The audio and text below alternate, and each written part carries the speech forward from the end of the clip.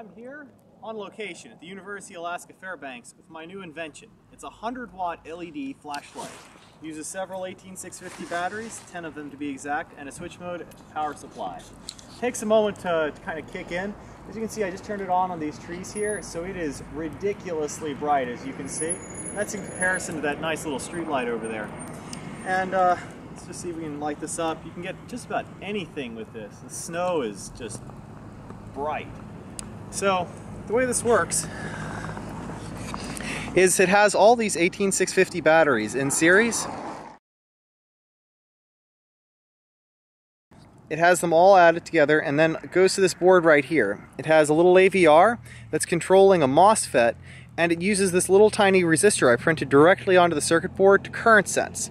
So the idea is, while the light is warming up, it's giving more and more power and increasing the PWM more and more. Let's do that again. Until the current sense resistor says that's the right amount of power, and it stops. And that prevents me from damaging the LED element. So this is my 100-watt LED flashlight.